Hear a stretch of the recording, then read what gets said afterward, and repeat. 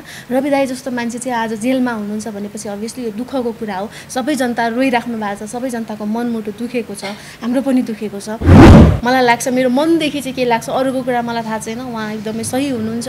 Maybe उहाँ बाहिर निस्केर आउनुभयो भने इन्भेस्टिगेसन आफैले गरेर बरु हत्यारा को हो पत्ता लगाउन सक्छ कि। रवि दाइको मामलामा चाहिँ जुन किसिमले उहाँ जेल परिराख्नु भएको छ, अब इन्भेस्टिगेसन त गर्न पाइन्छ, किन प्रहरीले किन पाइँदैन र होइन, त्यहाँ उनीहरूको हकको कुरा हो त्यो। अनि भनेपछि 1 हप्तासम्म चाहिँ ओके इन्भेस्टिगेसन होस्, सबै चिज त आइसक्नु पर्ने हो होइन, सबै चिज सत्य तथ्य के हो सबै प्रुफ उहाँले अगाडि देखाइसक्नु पर्ने हो। तर अहिले पनि ननिस्किँदा चाहिँ त्यसमा चाहिँ डाउट छ क्या, स्पेशली अनम्यारिडलाई है यता फोकस गर्दैछ है मैले। अब यो 30 मा चाहिँ पाऊँ भनेर होइन कि भगवान 3-4 वर्ष कोही पनि मेरो लाइफमा नआइदियोस् भनेर चाहिँ नपर्तोस्। डेफिनेटली कुनै न कुनै समय त पाउला नि त राम्रो जुर्नु पनि पर्यो हैन, जुर्नु पनि पर्यो, सबभन्दा मेन कुरा भनेको त पर्यो। जबरजस्ती केही चीज कोही मेरो बिहे गर्ने उमेर पनि भएको छैन। सबभन्दा मेन कुरा यस्तो बिहे बुढी भइसक्यो, बिहे नै भएन, कसैले पत्याएर टाइपको कुराहरू के हो त अति नै भएन के। पुरा लागि गरेकी छु मैले सोर सिंगार, तिमीले नजर नलगाए हुन्छ सबै बेकार। आहै तिज आयो, लाहै तिज आयो। सुख दुःख बिसाउने साझा चौतारी विशालचौतारी.com। सुख दुःख बिसाउने साझा चौतारी विशालचौतारी.com। नमस्ते, यति बेला विशाल चौतारी टिभी हेर्दै हुनुहुन्छ। तपाईँको साथमा निशा। आज पनि कोही स्पेसल गेस्टका साथ उपस्थित भइसकेको छु। तीजको माहौल छ एकदमै, र केही दिन यता मात्र युट्युबमा उहाँको गीतहरू रिलिज भएको छ। तपाईँको आज हामी इन्टरभ्यूको लागि हाम्रो साथमा गेस्ट हुनुहुन्छ, एकदमै ब्युटिफुल दुईजना हाम्रो हुनुहुन्छ। सुरुमा त सुषमा महराजी हुनुहुन्छ, एकदमै रिनाउन्ड बिजनेस वुमन हुनुहुन्छ र मेकअप आर्टिस्ट पनि हुनुहुन्छ, र सबैजनाको मनमा बस्न सफल हुनुभएको नीता ढुङ्गाना हाम्रो नायिका हुनुहुन्छ। दुवैजनालाई कार्यक्रममा स्वागत छ। Thank you so much. तिजी माहौल छ होइन, तपाईँको फेसियल हाउसमा आएको छौँ हामी होइन, कतिको तिज लागिरहेको छ। उहाँ तिज विशेष मेकअपको लागि आउनुभएको त होइन नि? अहिले आजै गर्ने पनि त जरुरी छैन, तिजको दिनमा त अब मेन त गर्नै पर्छ, किनभने सबभन्दा राम्री नभइकन महादेवको नजर पर्दैन अरे भनिन्छ होइन। राम्री त बन्नै पर्यो। जुन किसिमको मेरो गीतको वर्ड पनि छ कि तिम्रो लागि गरेकी छु मैले सोर सिंगार होइन, मेन त्यो किसिमले त गर्नै पर्ने हुन्छ। कस्तो छ तिज, कतिको लागिरहेछ तिज विशेष? तिज आइरहेछ, बोलाइरहेका छौँ होइन। त्यही गानामा अब म्युजिक भिडियो गरेका छौँ हामीले, तिजको गीतको दिदीकै आफ्नै लिरिक्स र आफैले गर्नुभएको छ होइन, आफै पनि पर्फर्म गरिराख्नु भएको छ त्यसमा। हामी दुईजनाले भनेपछि तिजलाई हामीले बोलाइरहेको छौँ, दर्शक बोलाउने माहौलमा। अहिले हामी अब तिजकै पब्लिसिटी गरिरहेछौँ भने पनि भयो, तिजको गीतकै पब्लिसिटी गरिरहेछौँ भने पनि भयो, एकदमै लागिरहेछ तिज। यहाँ चाहिँ एउटा के अचम्म भयो भने होइन, जहिले पनि एउटा हुन्छ नि भिडियोमा आउँदाखेरि कास्ट हुँदाखेरि होइन, एउटा कुनै मोडल हुनुहुन्छ होइन, अनि त्यसमा चाहिँ कि त भोकलिस्ट हुनुहुन्छ होइन। यहाँ चाहिँ अलिकति डिफ्रेन्ट छ, यहाँ चाहिँ लिरिक्स राइटर चाहिँ होइन एज मोडल आउनु भएको एकदम, त्यो पनि फर्स्ट टाइम हो होइन। यस्तो फर्स्ट कामहरू चाहिँ कहाँबाट आइडिया आउँछ तपाईँलाई? सबभन्दा मेन त लेख्नलाई जुन इन्करेज दिनुभयो मेरो हस्बेन्डको ठुलो देन छ। अब हामीमा भएको इच्छाहरू कति चिजहरू चाहिँ दबिरहेको हुन्छ एज अ हामी लेडिज, स्पेसल्ली लेडिजको चाहिँ म्यारिड पछाडि अब कहिलेकाहीँ बेबीको कारणले होइन, कहिले कामहरू छोड्नुपर्ने, कहिले घर व्यवहारको कारणले हुन्छ भने म चाहिँ यस्तो भाग्यमानी छु कि मैले म्यारिड पछाडि धेरै चिजहरू गर्नको लागि चाहिँ मेरो हस्बेन्डको फ्यामिलीबाट चाहिँ हस्बेन्डबाट सपोर्ट पाएको छु। जुन ममा यो खुबी छ भनेर मलाई नै थाहा थिएन है, हस्बेन्डले गरेर लेख तिम्रो राम्रो वर्डहरू जान्छ होइन। जुन म एउटा नर्मल्ली फोटोहरू पोस्ट गर्दा पनि क्याप्सनहरू सानो लेख्ने गर्थेँ होइन, त्यो हिसाबले गर्दाखेरि लेख भन्नुभयो, त्यही किसिमले लेखेर दिएँ। लेख्दाखेरि आज जुन पाइरहेको छु फिडब्याक एकदम खुसी लागिरहेको छ। सक्दो रहेछ मैले लेख्न, राम्रो फिडब्याक आयो भन्ने लागिरहेछ होइन। मेन त्यही हो सबभन्दा मेन। निताजीलाई चाहिँ एउटा एकदमै सबैजनाले सोध्नु भएको प्रश्न के, जस्तै उहाँले जसरी उत्तर दिनुभयो नि, मेरो फ्यामिलीले एकदम सपोर्ट गरिरहनु भएको छ, हस्बेन्डको फ्यामिलीले होइन, उहाँले चाहिँ यस्तो उत्तर कहिले दिने भनेर प्रश्न छ कि कहिले दिने यस्तो उत्तर? अनि फ्यामिली भनेको हस्बेन्ड अनि बच्चा मात्र हो त, हस्बेन्डको परिवार मात्र हो त, मेरो आफ्नो परिवार पनि त छ नि, मेरो बुवा, मेरो दाइ, मेरो दिदीहरू, मेरो भाइ, सबैको सपोर्ट पाइरहेको छु मैले। त्योभन्दा ठुलो केही चाहियो। मेन त अब घुमाइफिराइ त विवाह कहिले गर्ने नै हुन्छ होइन। अब तीज पनि आएको छ, अब हुन्छ नि तीज भनेको त एक्चुअलमा भन्नुपर्दा सिङ्गल वुमेनहरूलाई भन्दा पनि एउटा म्यारिड वुमेनको लागि अलिकति इम्पोर्टेन्ट बोथलाई हो माइती बोथलाई होइन। तीज भनेपछि त माइती जाने एउटा ठाउँ हुन्छ नि त, त्यसको विभिन्न स्टेजहरू छ। त्यो चाहिँ कसरी भयो भने चाहिँ जुन म्यारिडहरूलाई चाहिँ पहिलाको टाइममा चाहिँ लेडिजहरूलाई फुर्सद हुँदैन थियो, घर व्यवहारले च्यापेर राख्थ्यो होइन। जे काम गरे पनि बच्चाहरूले श्रीमानको सेवा गर्नुपर्ने रे यो त्यो भन्ने चिजले एउटा चाडबाडलाई नै फोकस गरेर चाहिँ माइती जाने होइन, मिठो खाने भन्ने चिजहरू हुन्थ्यो भने अहिले त हामी आफू यति धेरै बिजी हुन्छौँ कि हस्बेन्डभन्दा बढी बिजी हुन्छौँ होइन। त्यही कारणले पनि अहिले तीजको पहिला दर एक दिन हुन्थ्यो भने अहिले भनौँ न महिनाभरि नै हुन्छ होइन। त्यो किसिमले गर्दाखेरि चाहिँ नट ओन्ली फेरि यो धर्म जुन पहिलाको चलिआएको चलन शास्त्रको अनुसारले पनि के छ भने जुन पार्वतीले अनम्यारिड हुँदा नै उहाँले व्रत बसेर मादेपति पाउँ भन्नुभयो हो नि त। त्यो भएको कारणले गर्दा यहाँ चाहिँ चलन चाहिँ भयो, म्यारिडलाई नै बढी फोकस गरियो। तर मेन भनेको चाहिँ स्पेसली अनम्यारिडलाई है यता फोकस गर्दैछु है मैले। तीजमा म बस्छु,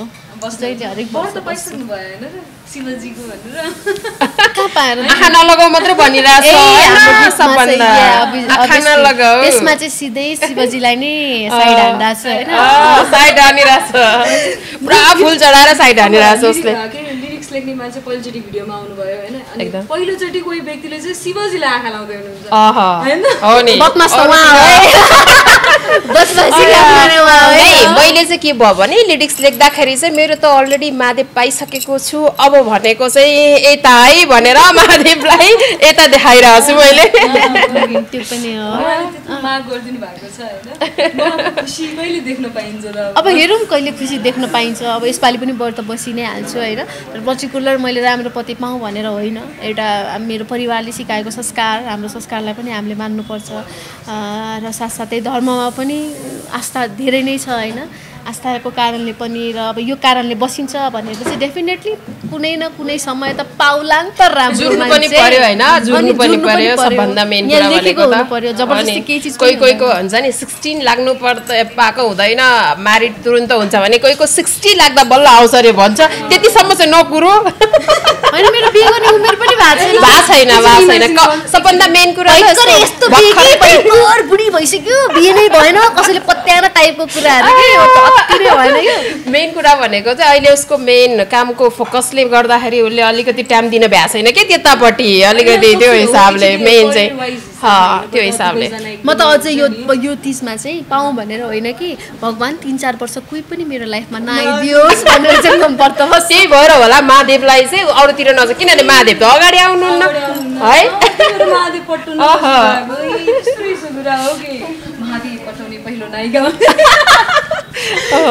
सो अब तीजकै कुरा बसौँ होइन, कसरी मनाउने गर्नुभएको छ तीज तपाईँले होइन? अब त्यस पछाडि फेरि सिङ्गल युवतीकोमा जाउँला हामी। सबभन्दा मेन त अब हामीहरू कामकाजी महिला भइसकेपछि एउटा महिला उद्यमीको रूपमा स्टाब्लिस भइसकेको छु। त्यो कारणले गर्दाखेरि चाहिँ अलिकति सङ्घ संस्थामा बढी आबद्ध छु। कहिले एफएनसिसिआईको प्रोग्राम, कहिले चेम्बरको प्रोग्राम, कहिले ब्युटिसियनहरूको प्रोग्राम होइन, मिक्स तरिकाले प्रोग्रामहरूमा ओकेजनमा गएर नाच्ने दर कार्यक्रमहरू गर्ने गर्छौँ। तर पोहोरपरा चाहिँ नाच्दाखेरि अरूको गीतमा नाचिन्थ्यो भने यसपालिबाट चाहिँ आफ्नै गीतमा नाचिएर होइन मजाले तीज मनाइरहेको छु। अलि बढी नै एक्साइटेड भइरहेको छु क्या यो पालि चाहिँ म। त्यो कारणले गर्दाखेरि अब तीजको दिनमा त अभियसली बिहान उठेर सबभन्दा मेन कुरा भनेको त शिवलाई पूजा गरिन्छ होइन। त्यस पछाडि दिनभरि हामीले अब एक चित्त एक भक्त भएर नै भगवानकै नाम जपिरहेको हुन्छ होइन।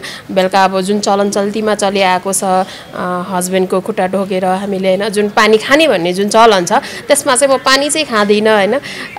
तर उहाँको खुट्टा धोएको पानीले चाहिँ शिरमा छर्किन्छु होइन।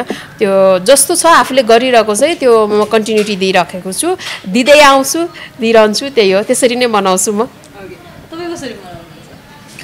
अब म चाहिँ अब बिल्कुलै विपरीत। अब उहाँको जस्तो त केही पनि हुँदैन मेरो होइन, खुट्टा पनि हुँदैन, धुने चिज पनि भएन। अरे यस्तो हुन्छ अब बेलुका हामी त खास त दर खाएर सुत्छौँ नि त।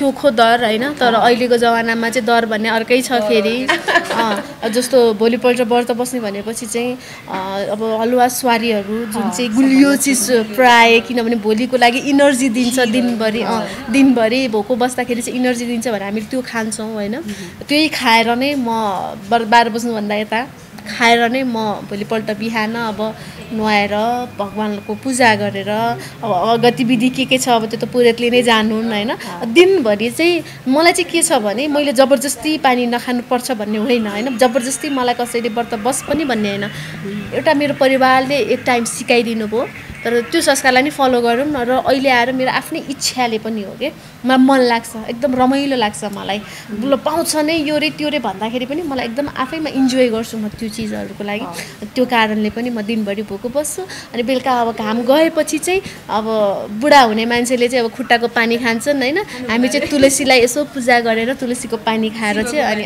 पानी खाएर चाहिँ अनि त्यही हो अब फलफुल चाहिँ घाम डुबिसकेपछि चाहिँ काँडाको पानी भने मिश्री पानी र फलफुल पानी खान्छु त्यो चाहिँ ट्रेडिसनल वेमै जानुभएछ हेर्दा देखिँदैन नि कहाँ देखिन्छ त ओके सो जसरी अघि तपाईँले भन्नुभयो होइन आजकल दर खाने चलन छ होइन यो चाहिँ कस्तो छ भने अब 1 महिना अगाडिदेखि नै दहर भनेर एउटा चाहिँ जुन प्रविधि आइरहेको छ त्यसलाई चाहिँ तपाईँहरूले चाहिँ कुन रूपमा लिनुहुन्छ यस्तो हो सरकारले यो किसिमलाई नै रोक लाउनु भएको हो जुन किसिमको सरकारले यो किसिमलाई रोक लाउनु भएको छ सरकारले यो किसिमलाई रोक लाउँदाखेरि के भन्नु पर्थ्यो भने आफ्नो संस्कृति चाहिँ जोगाएर चाहिँ यो विकृति गरेर चाहिँ नगर जुन किसिमको चाडबाड मान्छौ संस्कृति जोगिने झल्किने किसिमले मनाऊ है भन्नुपर्ने टाइममा टोटल्ली उहाँहरूले चाहिँ रोक लगाइदिनु भयो कि त्यो चाहिँ म त्यसको खिलाफै बोलिरहेको छु किनभने हामीले त संस्कृति जोगाउनु पर्यो नि त संस्कृति नजोगायो भने त हामीलाई हिजोको पिँढीले सिकायो भने भोलिको पिँढीलाई सिकाउने त हामी नै हो नि त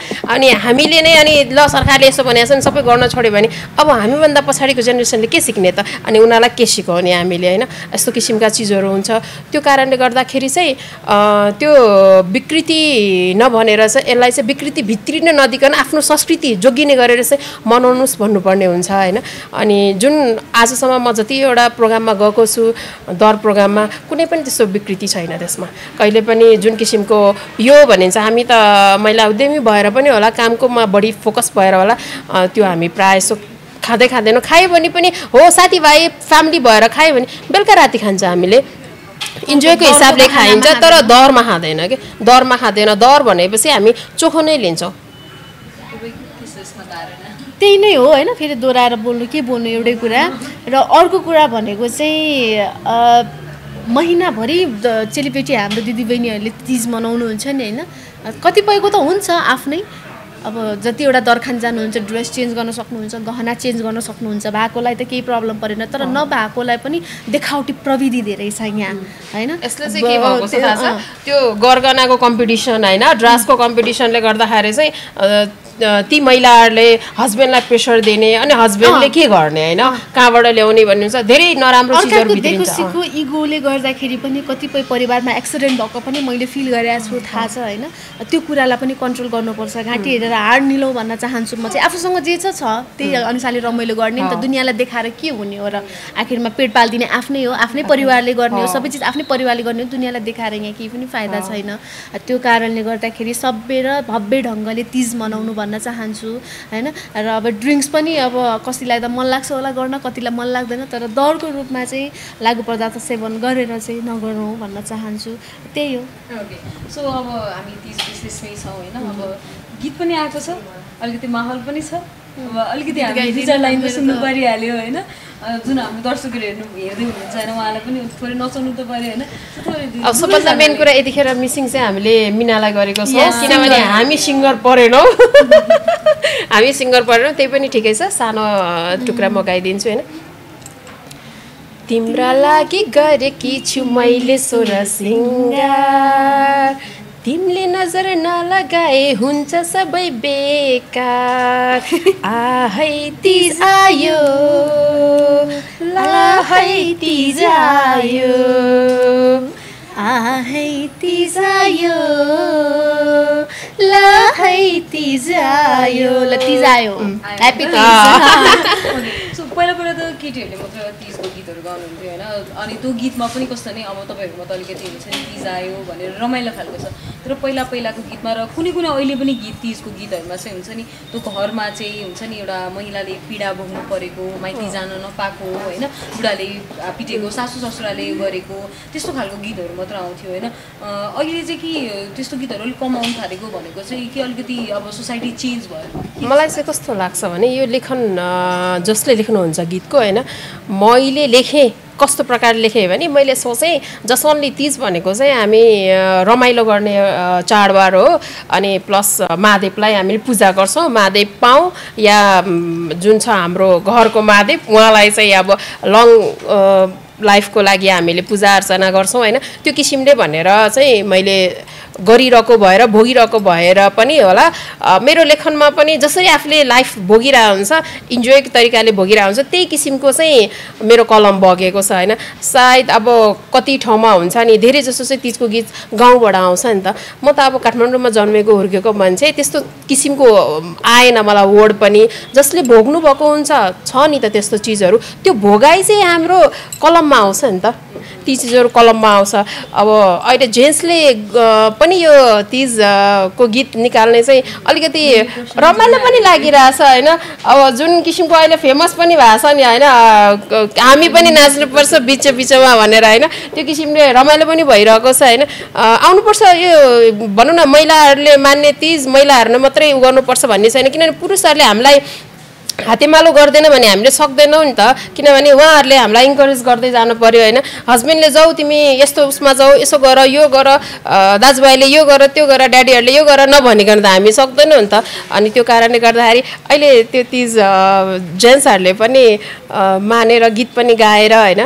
कहिलेकाहीँ त साथमा सँगै आएर पनि दरखाना आउनुहुन्छ हस्बेन्ड वाइफ नै कुनै प्रोग्रामहरूमा यस्तो हुँदाखेरि चाहिँ रमाइलो पनि लागिरहेछ होइन खुसी लागिरहेछ सबै प्रकारले सबैजनाले त्यही हो आफ्नो संस्कृति जोगाउनको लागि नै यो गर्ने हो होइन विकृति भित्राउनु हुँदैन सबभन्दा मेन त्यही हो सो अब तीजको माहौल आउँदै गर्दाखेरि होइन त्यो रमाइलो चाहिँ अलिकति दबिरहेको छ होइन किनकि अहिले हाम्रो पत्रकार रवि लामिछानेजी उहाँ एकदमै इन्भेस्टिगेसनमा हुनुहुन्छ चितवनमा हुनुहुन्छ होइन र उहाँलाई अझ 6-7 दिनको अझ म्याथ थपिएर होइन उहाँ अझ पनि उहाँलाई इन्भेस्टिगेट भइरहेछ र यसबारे चाहिँ तपाईँहरूको विचार के छ यहाँबाट सुरु गरौँ मेन त त्यही हो मैले अघि पनि एउटा मिडियालाई इन्टरभ्यू दिएको थिएँ सबभन्दा मेन भनेको सत्य तथ्य निस्किनु पर्यो सबभन्दा जुन छ निर्दोषले सजाय पाउनु भएन जुन किसिमको उसले भनिरहेको छ त्यो भिडियो दबावले खिचिरहेको छ भने त्यो कसले दियो त दबाव मेन त त्यो छानबिन हुन जरुरी हुन्छ होइन साथसाथै त्यो भिडियो खिच्दाखेरि उसले हेरेको आँखाको एङ्गलहरू सबभन्दा मेन क्लोजले हेर्नु पर्यो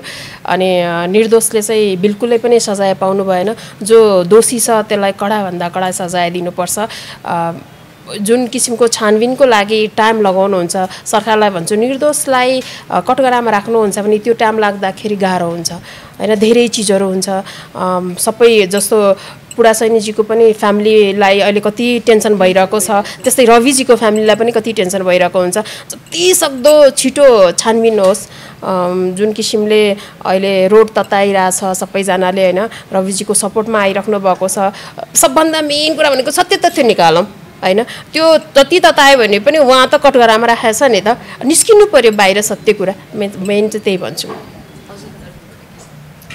अब एउटा हुनहार पत्रकार होइन जसको मृत्यु भयो त्यो चिजले सबै के अरे हामी इन्डस्ट्रीका मान्छे मात्र होइन सबैजना जनता नै सिरियस छन् दुखी छन् होइन अनि त्यो चिजले उहाँले चाहिँ न्याय पाउनुपर्छ उहाँको परिवारले न्याय पाउनुपर्छ भने हामी पनि सबैजना छौँ सत्य तथ्य के हो बाहिर निस्कोस् भन्ने छ तर रवि दाईको मामलामा चाहिँ जुन किसिमले उहाँले जेल परिराख्नु भएको छ अब इन्भेस्टिगेसन त गर्न पाइन्छ किन प्रहरीले किन पाइँदैन र होइन त्यहाँ उनीहरूको हकको कुरा हो त्यो अनि भनेपछि 1 हप्तासम्म चाहिँ ओके इन्भेस्टिगेसन होस् सबै चिज त आइसक्नु पर्ने हो होइन सबै चिज सत्य तथ्य के हो सबै प्रुफ उहाँले अगाडि देखाइसक्नु पर्ने हो तर अहिले पनि ननिस्किँदा चाहिँ त्यसमा चाहिँ डाउट छ क्या केही न केही छ कि भन्ने छ एउटा निर्दोष राम्रो पत्रकार जनताले रुचाएको लोकप्रिय पत्रकार जसले राम्रो काम धेरै गर्नुभएको छ होइन रवि दाई जस्तो मान्छे चाहिँ आज जेलमा हुनुहुन्छ भनेपछि अभियसली यो दुःखको कुरा हो सबै जनता रोइराख्नु भएको छ सबै जनताको मनमुटु दुखेको छ हाम्रो पनि दुखेको छ सत्य त्यत्तिकै अब हुन्छ नि प्रुफ नभइकन केही नभइकन चाहिँ उहाँलाई कटघरामा राख्नु कुनै जरुरत छ जस्तो मलाई लाग्दैन। उहाँले पनि इन्साफ पाउनु पर्यो। मलाई लाग्छ मेरो मनदेखि चाहिँ के लाग्छ अरूको कुरा मलाई थाहा छैन, उहाँ एकदमै सही हुनुहुन्छ। मेबी उहाँ बाहिर निस्केर आउनुभयो भने इन्भेस्टिगेसन आफैले गरेर बरु हत्यारा को हो पत्ता लगाउन सक्छ कि होइन। न उहाँले सुसाइडै गरे पनि, पत्रकारजीले सुसाइडै गरे पनि उहाँले चाहिँ यो कारणले गर्यो या यसरी भयो उहाँले पत्ता लगाउन सक्नुहुन्छ कि जस्तो लाग्छ मलाई। उहाँ ननिस्किकन चाहिँ मेबी सत्य तथ्य बाहिर आएको छैन। यो चाहिँ हामी सबैको लागि दुःखदको कुरा हो। एउटा साँचो मान्छे चाहिँ जेलभित्र हुनुहुन्छ। अब हेरौँ, अब लाग्छ कि अझै अलि टाइम पुऱ्याउँ र भएन भने त सबै जनता उल्टिनु पनि आवश्यक छ। किनभने राम्रो मान्छे, देशको लागि राम्रो चाहने मान्छे चाहिँ अब पहिला जस्तो अब कतिजनाले होइन देशको लागि कति राम्रो राम्रो काम गर्नुभयो, कोही मृत्युको मुखमा पुग्नुभयो, कोही जेलमा सडेर बस्नुभयो, जबकि सबैलाई थाहा छ उहाँ राम्रो मान्छे हो भनेर। तर रवि लामिछानेमा चाहिँ हामी त्यो हुन दिँदैनौँ, कुनै पनि जनताले हुन दिँदैन। उहाँलाई न्याय चाहिँ दिलाउँछौँ सबैजना भएर। सो अहिले 30कै प्रसङ्गमा अलिकति जोडी मात्र एकदमै इन्टेन्स भयो क्या होइन। ओके, सो हामी कार्यक्रमको अन्त्यतिर छौँ होइन। लास्टमा हाम्रो दर्शकहरूलाई चाहिँ के भन्नुहुन्छ, कसरी 30 मनाउनुपर्छ भनेर सल्लाह दिनुहुन्छ? सबैजनालाई त्यही हो, आफ्नो पहिला हेल्थ मेन कुरा भनेको हेल्थ आफूले याद गर्नु। हेल्थले दिँदैन भने पुरै भोको बसेर चाहिँ 30 नमनाउनुहोस्। सबभन्दा मेन कुरा भनेको हेल्थ रह्यो त सबै रहन्छ नि त होइन। सबभन्दा मेन त्यो हो। जुन किसिमको पहिला तपाईँहरूले अरू गीतहरूमा नाच्नुहुन्थ्यो भने यसपालि मैले नै पहिलो प्रस्तुतिको रूपमा निकालेको छु होइन 30 को गीत। त्यसमा पनि झुम्दिनुहोस्, नाच्दिनुहोस्। त्यही हो, ह्याप्पी 30। त्यही हो, 30 को गीतकै हामी अहिले कुरा गरिरहेछौँ होइन। यही गीतकै लागि प्रमोसन होस् भनेर हामीले इन्टरभ्यू दिइरहेछौँ भनेपछि यो हाम्रो गीतलाई ल खै 30 आयोलाई सर्च गरेर हेरिदिनु। विभिन्न ठाउँमा जति ठाउँमा तपाईँले रमाइलो गर्नुहुन्छ दिदीबहिनीहरूलाई विशेष भनिरहेको छु, यो गीतमा नाच्दिनु, झुम्दिनु र तपाईँलाई राम्रो लागेको नलागेको चाहिँ कमेन्ट मार्फत लेखिदिनु। किनभने अर्को 30मा पनि हामीले राम्रो सुधारेर अर्को गीत एउटा पस्किन सक्छौँ। त्यही भन्न चाहन्छु नेपालभित्र र नेपाल बाहिर बस्नुभएका सम्पूर्ण दिदीबहिनीहरूलाई ह्याप्पी 30 भन्न चाहन्छु। Thank you so much. सुख दुःख बिसाउने साझा चौतारी, विशालचौतारी.com।